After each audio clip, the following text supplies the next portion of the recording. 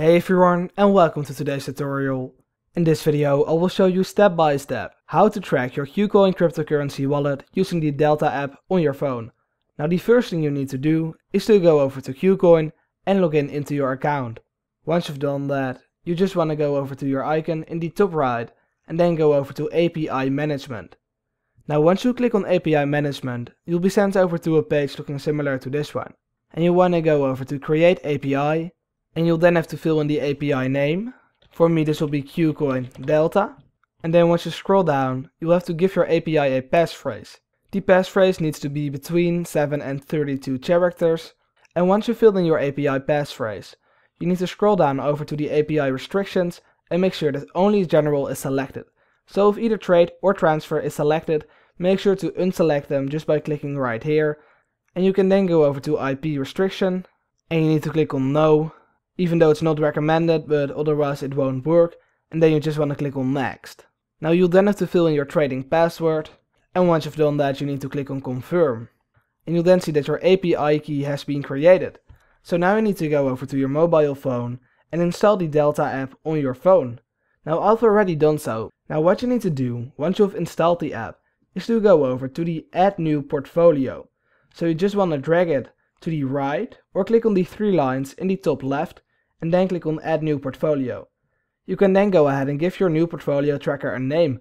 For me this will be KuCoin, and you can then just click on Create.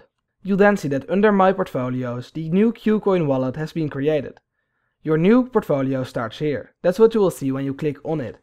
Now you just want to click on the plus button and click on Connect Exchange Account.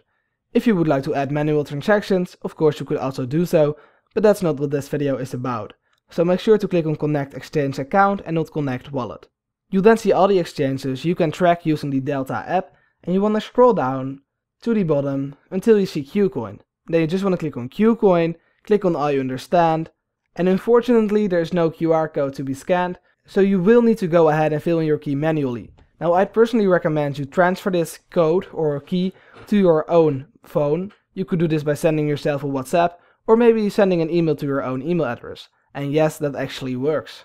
Now once you've copied your API key, make sure to paste it in, and then you'll need to do the same for the API secret. Now please be aware that you should not share this code with anyone. However, I am going to go ahead and share it with you guys, because after this video I'm going to delete the API key I just created. Now in contrary to Binance and most other cryptocurrency exchanges, you also have got something called the passphrase. So this is the passphrase you just filled in at the beginning of this video. And once you've entered it, you can go ahead and select the additional options. So if you would like to import withdrawals or deposits, in this case I'm going to go ahead and click on no. So I'm going to turn the switch off. And when you click on import, you can choose between import all transactions, import all transactions since date, import new transactions only, and I'm going to go ahead and click on import balances only. Then you just need to click on I understand, and you can then go ahead and click on add connection. Now once you've done that, you'll see that it needs some time to connect or to sync. And you just want to click on sync all connections. And now you'll just have to wait some time. You'll see that when I go over to all of my wallets and I click on the KuCoin wallet, my KuCoin portfolio or wallet has just been added to the Delta portfolio tracker. If you've still got any questions at all, make sure to go ahead and ask me in the comments down below so I can help you out. If you found this video helpful, let me know by leaving a like or subscribing to my channel for more tutorials about cryptocurrencies.